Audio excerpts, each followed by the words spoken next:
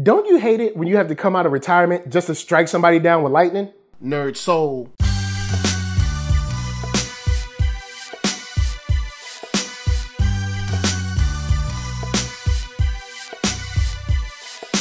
Late ill kid at one youngster holding it down, bring that street geek and nerd soul. What is up, my people? Today, coming with another wonderful episode of Talk Shop. I'm excited. We got a good one today. We gonna have some fun. We gonna talk about history. We gonna go back to the motherland, the mystical, you know what I'm saying, the magical, the fantastical is getting wrapped up with some awesome art, some great writing, and we're talking about Comic Republic's Amadioha. And the thing I love about this is we get to talk about some far off dimensions, fantastical lands, and that's what works here. There's tons of words that I cannot pronounce. I'm not even gonna try to pronounce, but we open up with just this interesting kind of like mystery of a backstory. They don't just lay it all out for us, but they give us an idea of the world that this man that we're following comes from. They give us this atmosphere that was created, this kind of like surrounding, force that was, at play, and why he left that force, why he was like, hey, I'm not there no more. I'm moving on. You know what I'm saying? I'm living a different life. And I like that. Here's why. We always talking about self-care, right? Self-care. You got to take care of yourself. That's a new thing. You know what I'm saying? Catchphrase, self-care. Well, when do heroes get to self-care? How long is it too long to be a hero? When do you let it all go? When do you put it down? When do you decide, you know what? I want to do something different. I want to move on. I want another life. I want to be able to put this down. This is a burden that someone else can take now. I have taken, I'm ready to pass the baton, or even if there's no one there, I can't do this no more. I want a life.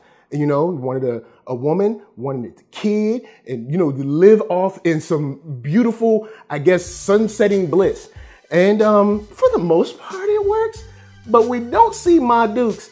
And that sunset is a little further off than you think.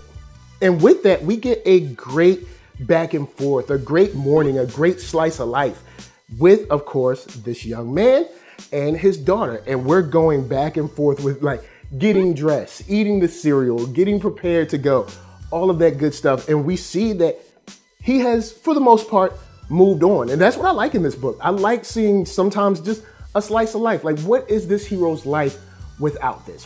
How is it going to be? How does he, kind of move on? How does he restructure and reallocate his resources, his time? Who does he spend his time with? Who does he love? And what does he move on to? So before the jump, the last thing I want to talk about is the art. We'll get into the writing in a second. The art is it's intoxicating for me. The second I saw this cover, it was sent to me. I saw this cover. I was like, we gonna get this joint a shot. There is so much power in how they play with color, shadow in this, especially in the later pages when, some stuff comes up, and we'll talk about that after the break. But I love how the art here depicts our hero, our daughter, the hero's daughter, even the way it depicts like the dark villains, the dark ones that we get later on. It's really, really inviting and really engaging. The way they just handle electricity, the way they handle, just the physical form in these issues or in this issue. I'm loving it because this, of course, is a visual medium. You need the art to hook someone and you need the writing to keep them. And the art has definitely hooked me. Now, I'll talk a little bit about the writing, but after the break, we're going to get into some more. And there's a couple more things that I think y'all should know about this book. But first, Cure Brand's going to help us pay them bills.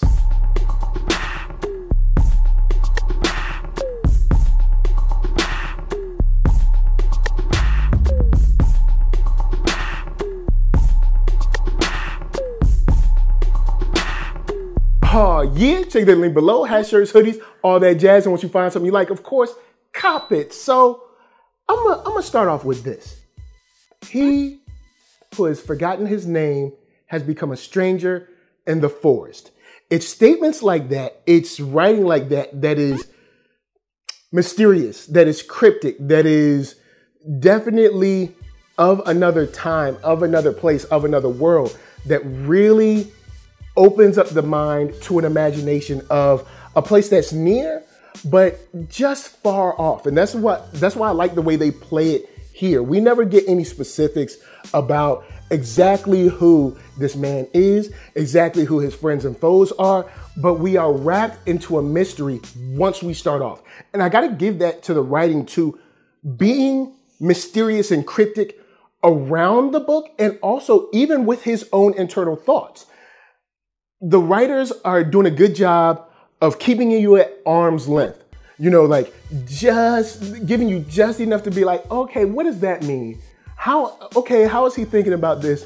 What does he feel about this? And I think that lends to the power in this book. I think that lends to kind of like the intrigue of this book as I was reading, like, oh, I want to figure out more. I want to know more. I want to see about this world before, about how he is now. Who is he really?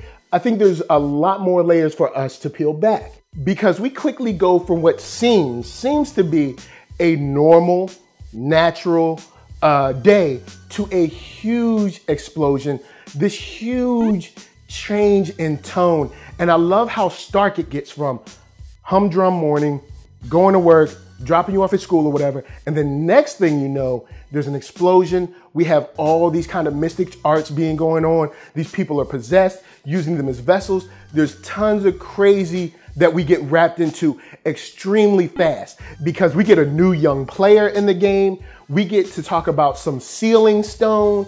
We get all kinds of statements about what you can and can't be and what you can and can't do, and coming into my realm, things like that. So we get all of this juicy morsels of story to pull from right at the end. And we get a huge display of his power.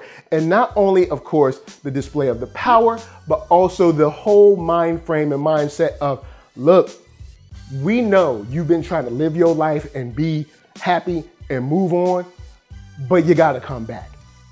And I like that. Yo, man, somebody coming out of retirement gotta put the jersey back on. I'm digging it. So guys, holla at me.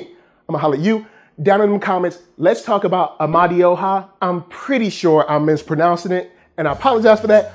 But with that said, this book has, I'm a new dad. So, well, I'm not new dad. I'm getting kind of like a medium dad. But anyway, you got a father-daughter relationship in there. Love seeing the dad thing. We got all kinds of mystic abilities, digging that. We got possessions and weird dark winds and stuff coming through, loving that. And I love a strong show of force. And also seeing someone who didn't leave heroism because they were just like, yo, man, I don't care about nobody. They're like, yo, man, it's time for me to move on. I have passed that. And seeing how people will respond and react to him when he returns, I'm definitely ready for that. So guys, let me know, have you checked the book out? Have you read it? Have you not read it? Are you interested in reading it? Let's talk about that down below.